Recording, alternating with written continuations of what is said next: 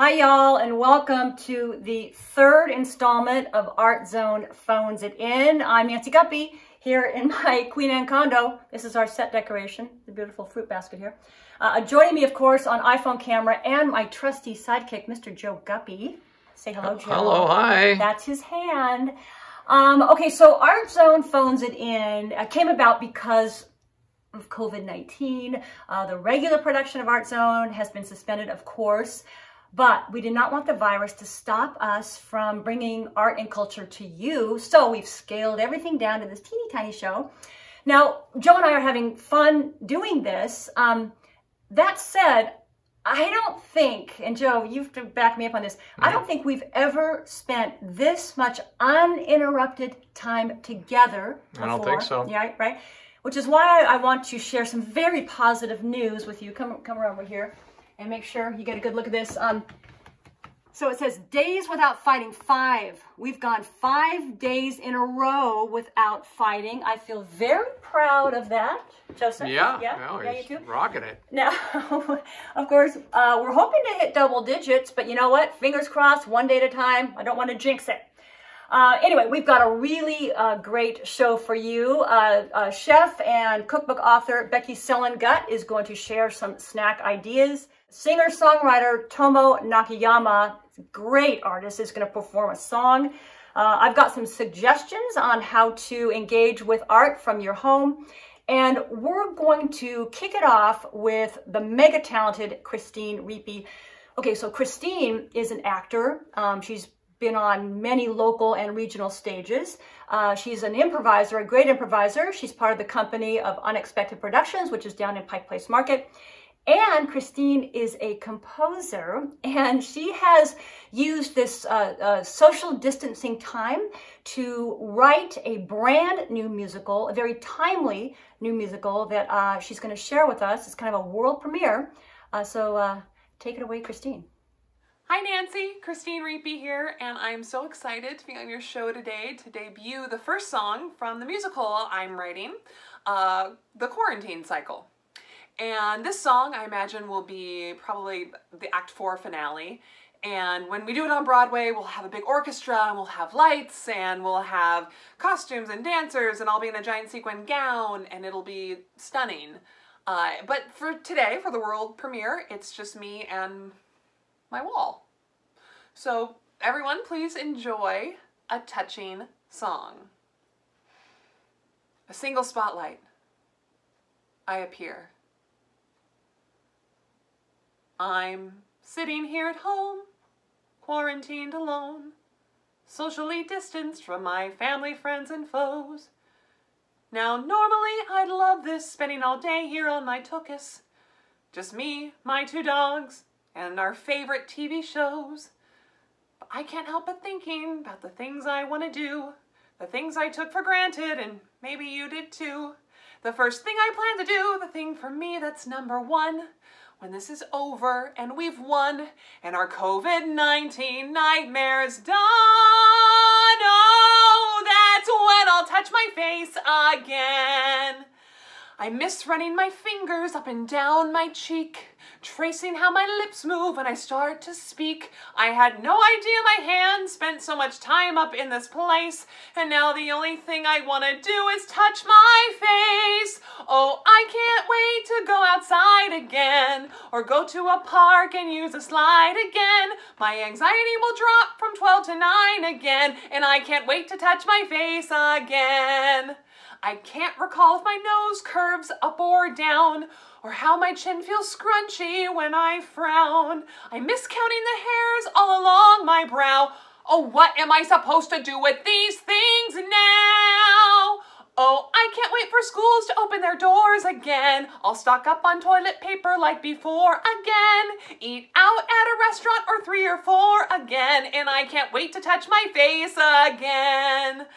It's like the world is spinning crazy, but also standing still. I find myself thinking of all the people who are ill, but I know that we'll get through this and we'll come out stronger too. And you know what I know, what I'm gonna wanna do. Everybody! Just me! We'll all get to go outside again. Like Sondheim wrote, side by side again. We'll go to the theater, bar, and gym and beach again. We'll get manied, petted, waxed, and bleached again. We'll hug and be grateful for family and friends. And soon I'll touch my face again.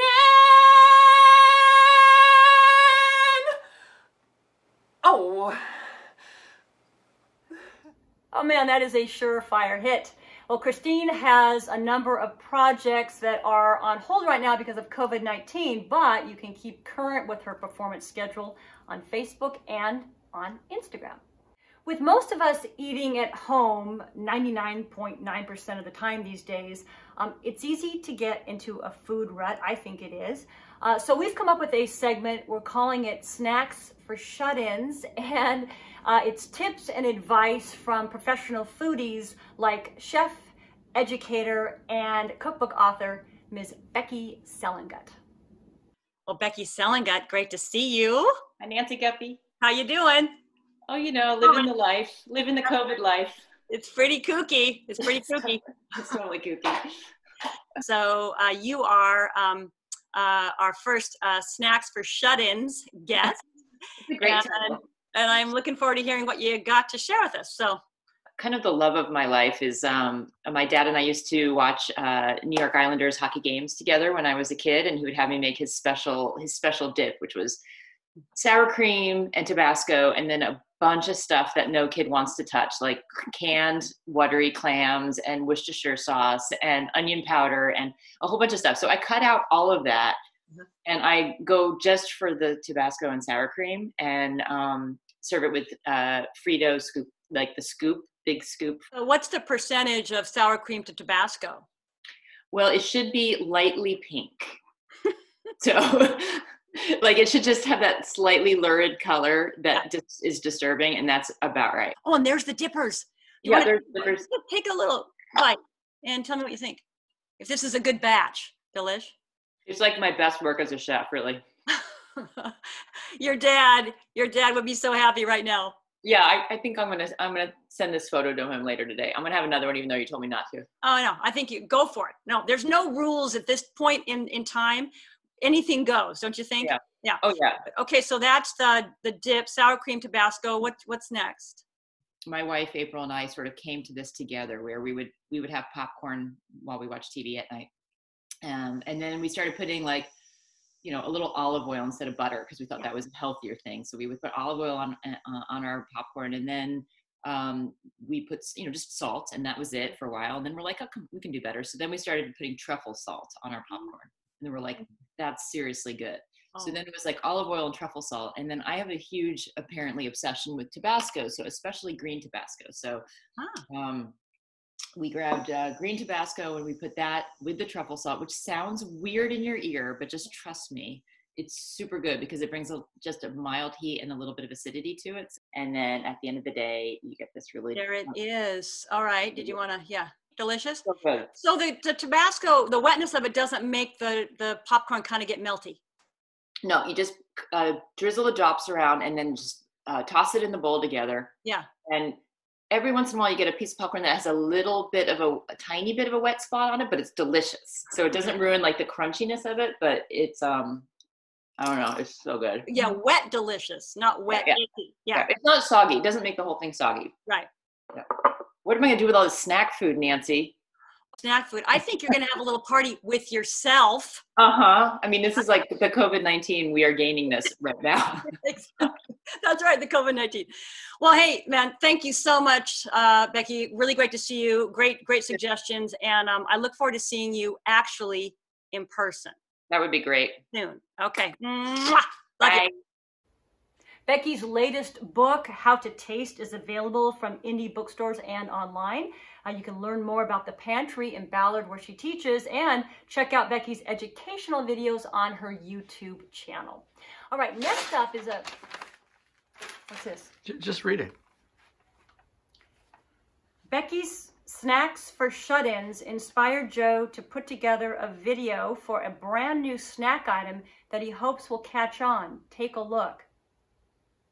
What? It's the new snack sensation. Everybody loves crackers. Everybody loves cheese. Put them together. Put them in the oven and put them in your mouth. It's Carachos. So good, you'll forget to chew. Carachos! But don't forget to chew. Carachos! Carachos! Carachos are just cheese and crackers. Melted, you know, like nachos. Yeah, I know, but it's not an actual product, right? Not yet. Well, where did you get that logo? My branding team. What? I'll tell you all about it later. Just do the music. Toss to the music. Okay.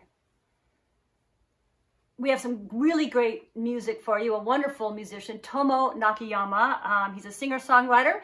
He's been playing music in Seattle for 20 years, put out lots of records as a solo artist and with his band Grand Hallway. I think you're going to like this song. Enjoy. Hey Nancy, this is Tomo, and this is Mochi. And we are in my home studio in West Seattle. Hope you're staying safe and healthy, and wanting to sing a song today for my parents who live in Bellevue, but I haven't been able to see them for a while. So this is a song called Hidakamura, and it's about the small mountain village in Japan where I was born. And yeah, hope to see everybody again soon.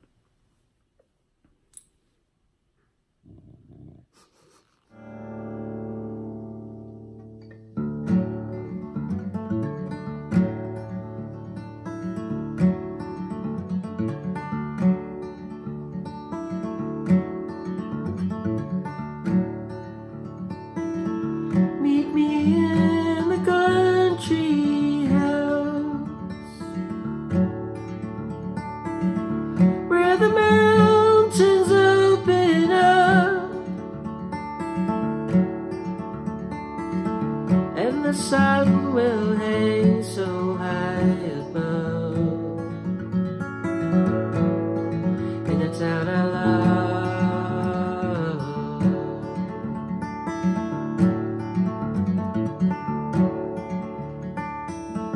Nestled in the morning fog, in translucent paper walls, on the hills where persimmons grow and fall, when I come to call.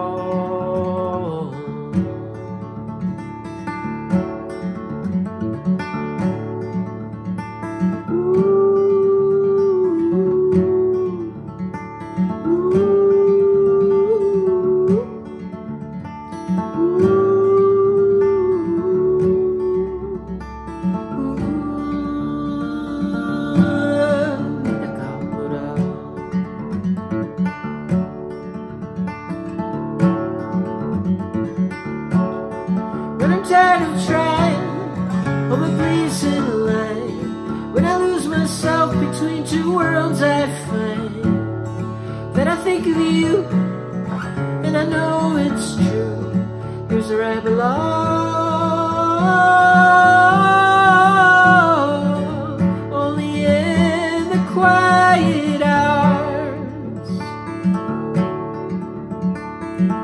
of the land where I was born. All my memories always linger on in my mother's arms,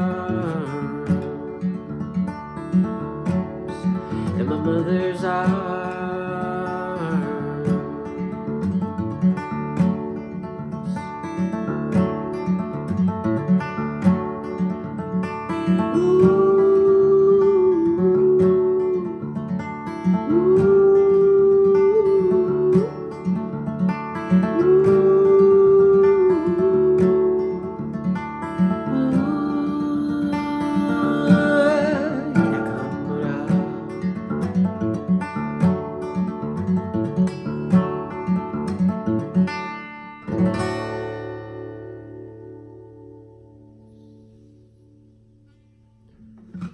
Thank you. Take care, everybody.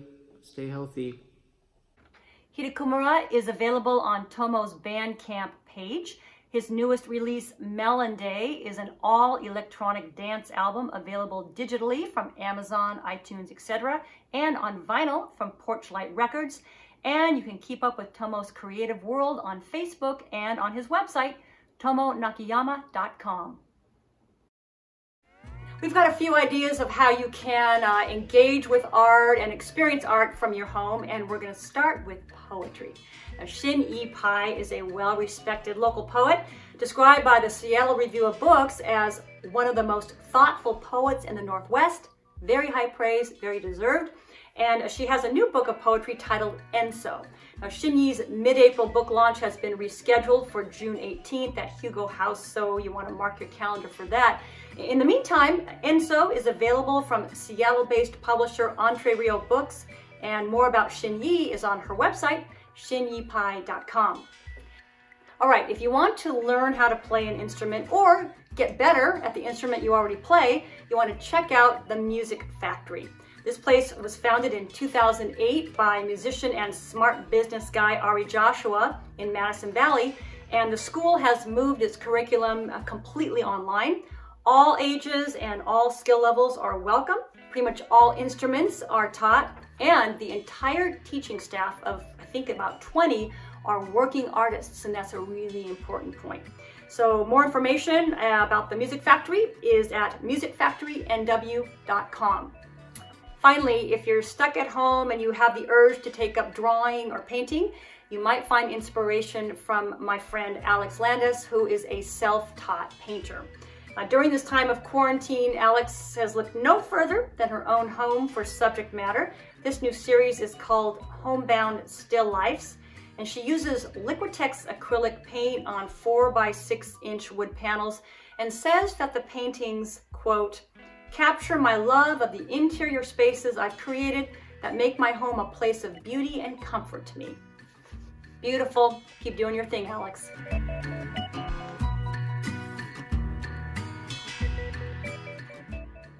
And that's it for us. Thanks so much for stopping by. And you know, I think the best way to remain sane during this very strange time is to be creative and stay connected. So let's keep doing that. Have a great week. Hey, have some crachos. Okay. Pretty good, huh?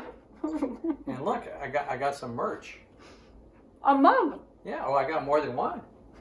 How many? 25,000. These are gonna sell like hotcakes, is what my branding team recommended. Right. Crachos. So good you forget to chew. I can't remember the shoe right now. Don't those look appetizing? They actually are weirdly good. Well, there's cheese, and it's like a Ritz cracker. Ritz cracker-ish kind of thing with cheese. You can't go wrong with that.